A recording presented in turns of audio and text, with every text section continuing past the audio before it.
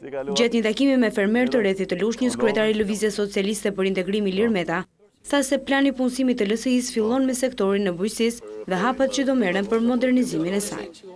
Angazhimi ynë kryesor është rritja e qëndrueshme ekonomike e vendit, e cila fillon nga nxitja e rritjes së prodhimit të bujqësor dhe në këtë fushë merri prioritet të veçantë në programin ton elektoral mbështetja e gjithë ekonomive bujqësore që synojnë rendimente sa më të larta. Meta është ndalur për një vizitë edhe në Burrel, ku gjatë bashkëbisedimit me banorët e kësaj zone theksoi se komisionerët e LSI-s do të jenë të gatshëm të mbrojnë çdo votë. Gjatë një tubimi me banorë të fshatit Cuk në qarkun i Tursit, kryetari FRD-s Bamir Topi u bë rithirrje qytetarëve që në zgjedhjet e 23 qershorit t'i thonë jo papunësisë dhe varfërisë së krijuar gjatë këtyre viteve. T'i japim fund ti tranzicioni të gjatë, ti tranzicioni të lodhshëm. Dhe ju po e shikoni që ky ekip i ka kallë të merrin kundërshtarëve politik që mjafton të vinë në një takim, vinë të nesërmen për të zbërë takimin tjetër. Nga ana e tij, kandidati i kësaj force në qarkun e Durrësit, Gazmento Keta, u bëri thirrje qytetarëve që të mos japin Berishës mandatin e 5. Në turin e takimeve elektorale, kreu i republikanëve ka prezantuar me banorët e zonës së Bathores kandidatin e PS në Tiranë, Ylli Shehu.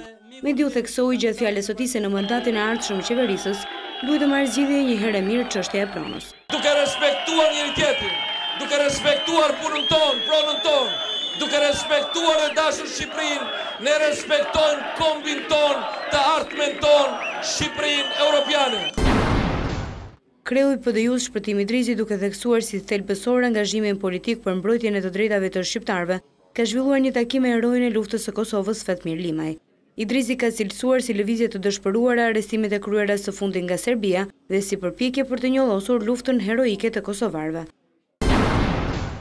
Gjatë urit të tij elektoral me banorët e njësisë 5 në kryeqytet, kreu i Partisë Demokracia Sociale Pascal Milo kërkoi nga banorët e kësaj zone që të rrezojnë me votën e tyre partinë në pushtet, duke premtuar një faqe të re në politikën e vendit.